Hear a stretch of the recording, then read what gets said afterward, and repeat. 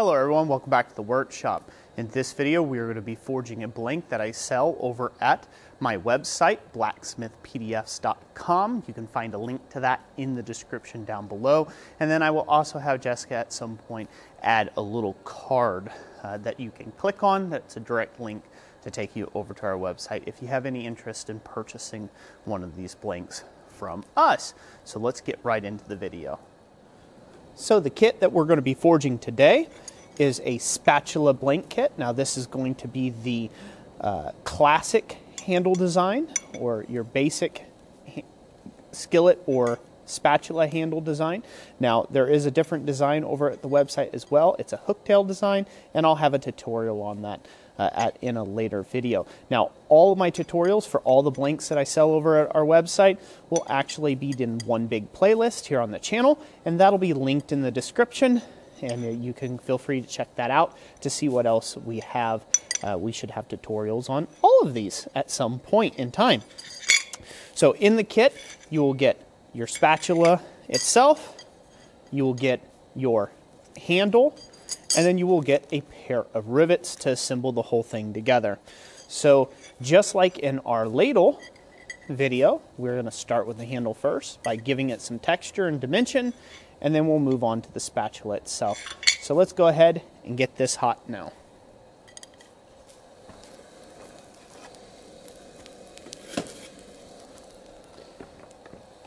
So first things first, I like to come to the horn of the anvil, and I actually like to forge these edges down a little bit. I like to get this to have a little bit more dimension in the handle here.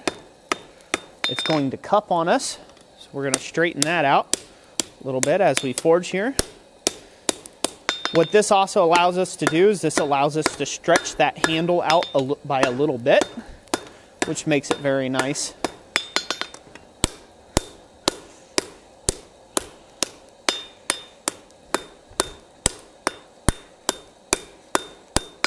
Forge this out nicely here.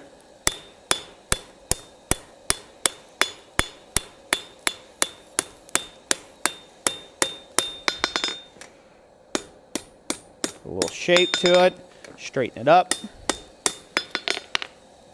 Let's get it straightened out. That looks pretty good. I'll take one more pass on that.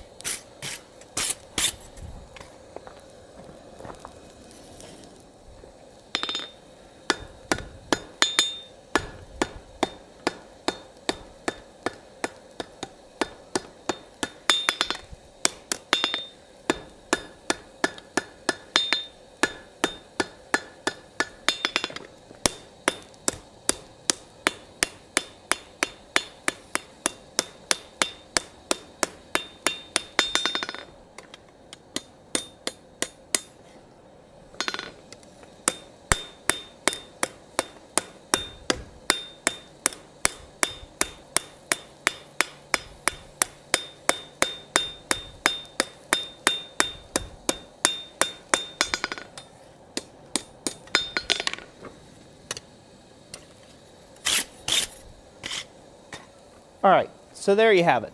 So we've got that now forged out a little bit better. So that's good to go there. Now we're going to heat this up, and we are going to put a texture into it. For this particular handle, I'm going to use a ball peen texture. Now you can do whatever type of texture you like with this. It could just be plain, a plain forged texture like you see here. You could scallop the edges as an option. You could do some fullering, some center fullering down the piece as well, if that's something that you're into. There's a lot of different options for you to get creative yourself with these handles here. But for this particular video, we're going to do a ball peen texture.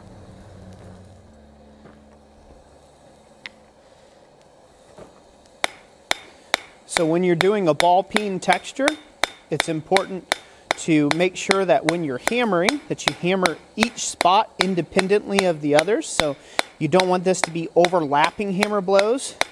You want it to put each blow right next side the other hammer blow.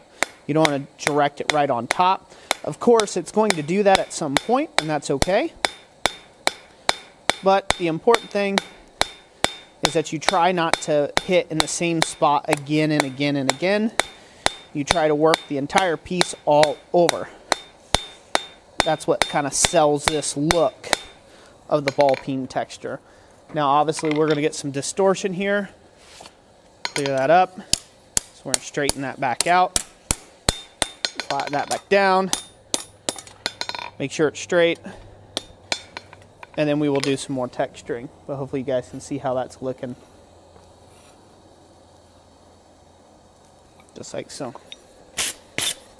All right. We'll get it hot and we will work down to about 3/4 of an inch off the bottom, or 20 mil. All right, continuing the texture. Right on down.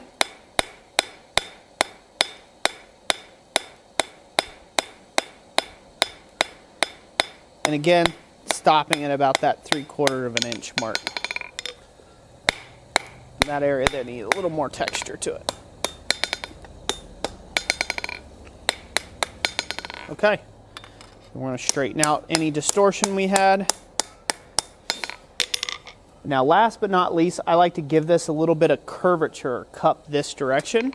So I'll go to the edge here of the anvil.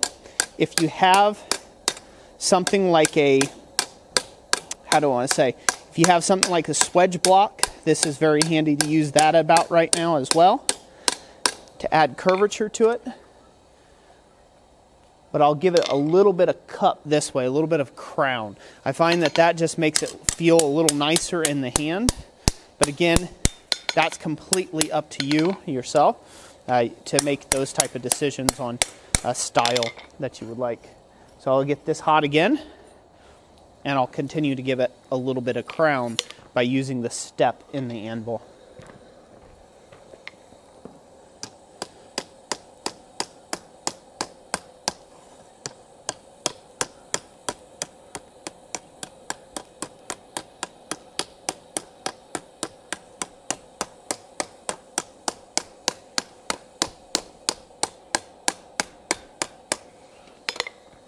Be careful not to take this too far. You can get a little overzealous with that crowning operation there. So just be careful. A little goes a long way in this case. Give this a little bit more shape. Again, we've got a nice texture going on it. It seems to be flowing really nicely. All we're doing is straighten it out a little bit. And there you go. We've got a nice curve to it. Got a nice texture going on.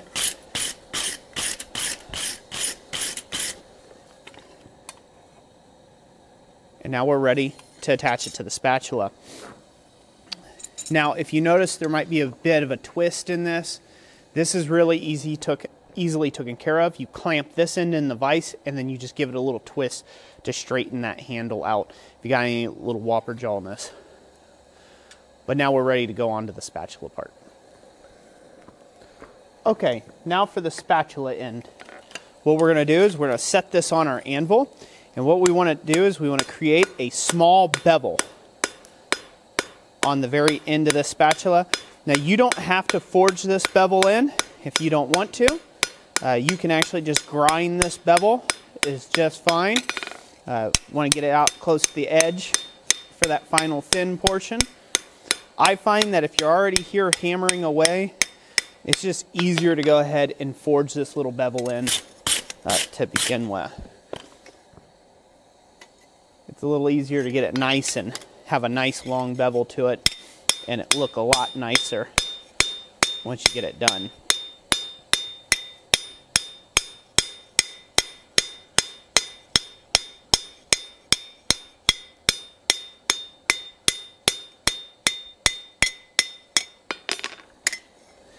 We'll address any spread that we had on the piece in width by bouncing it that way.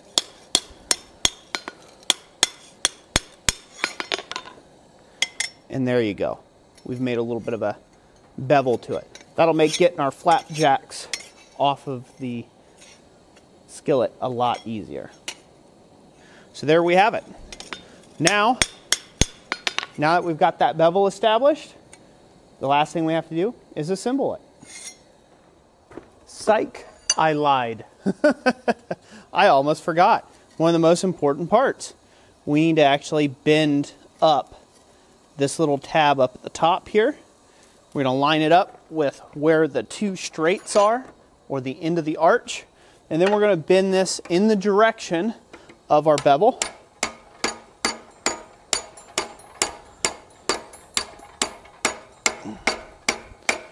You may be asking yourself, Roy, what is this for? And like most spatulas, it's so this way you can actually get the spatula down into the pan. And so this way it can lay flat while your handle in relation to it can come up like this. If you don't have this little bevel forged over, like what you're seeing here, you just get this little straight spatula. It's not really going to do you a whole lot of good for nothing. So keep that in mind. The main key here is to just keep everything as straight as you can.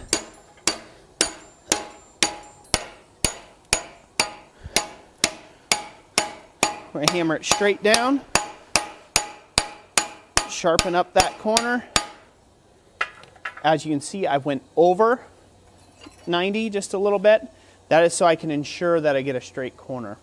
Now I will heat this back up and we'll go over the anvil and we'll straighten that out just a little bit for our spatula. But yeah, you've got to have that little tab up. If you don't have that tab bent up, you're not going to be able to scoop much of anything. It's just going to be a flat blade. All right, so here we are. We're going to go to the anvil here, and now we're going to straighten out this a little bit by hammering on that area that we've previously folded over, and we're going to sharpen that out right here at the sharp edge of the anvil. Nice and clean. Now we'll hold that up at a nice 45-degree angle. Clean off our scale. If you need to add any hammer blows in here to straighten her out, go ahead and do so now. Go. And then if you want to take any more out of it, you can go to the top of the anvil then, top of the anvil space, and hammer on that joint to lay it out a little bit more flat. So I'll grab this. Keep in mind, every time you hit here, and if this is still hot, that's going to want to bend because it's locked down by your tongs here. So if you hit here, and this is getting cold, and this is a little hot, it'll bend in this area. So you do have to flatten that back out to straighten it out. Lay it on the anvil top. Just make sure everything's good and clean. And it appears to be. And poof, voila. There we go. We have our spatula end done. And now we are officially ready for assembly work. So now I can show you how that's going to kind of go together. If you don't like the angle, continue to flatten this out if you feel that you must. You know, you can also bend the handle slightly to adjust the handling angle. If you do like the spatula where it's at, you can always rivet this together and then just heat this up and bend this down ever so slightly to get it where you want it. But there you go. That's about how that's going to look. So now on to assembly work.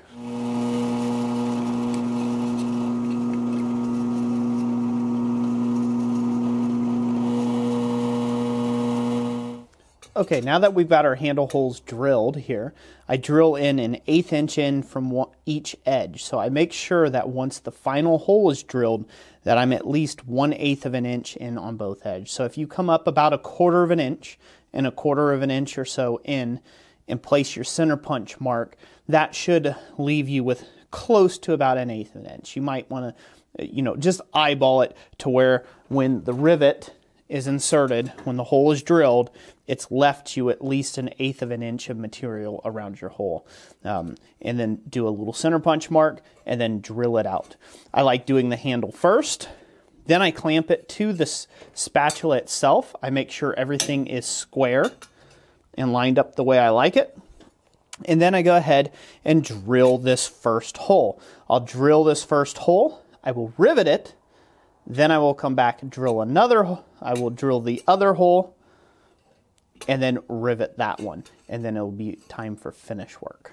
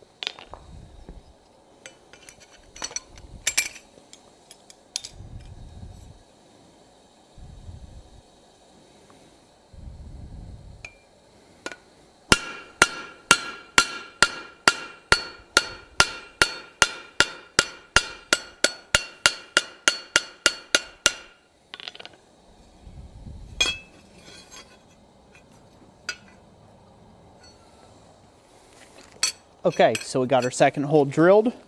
Now we're gonna take out our second rivet, put it through, dome side first, set it on the anvil,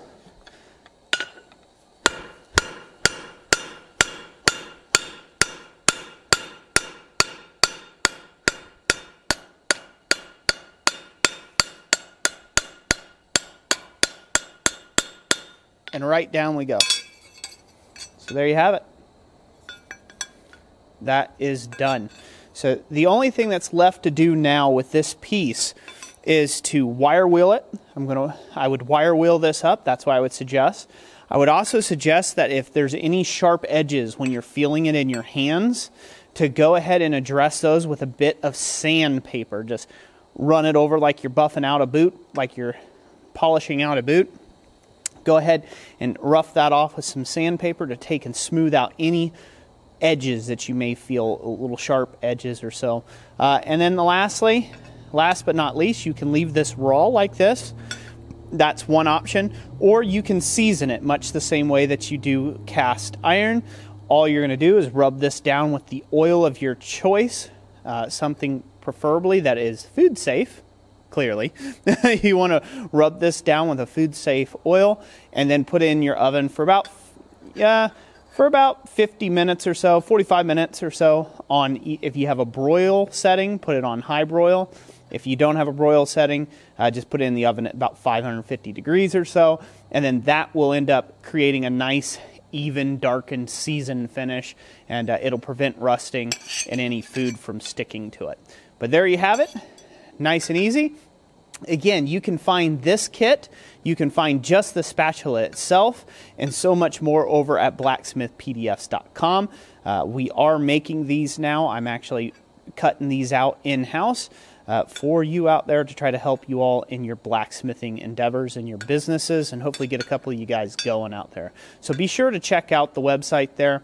Thank you all so much for watching this video, and as always, God bless you, and we'll catch you on the next one. Thanks for watching.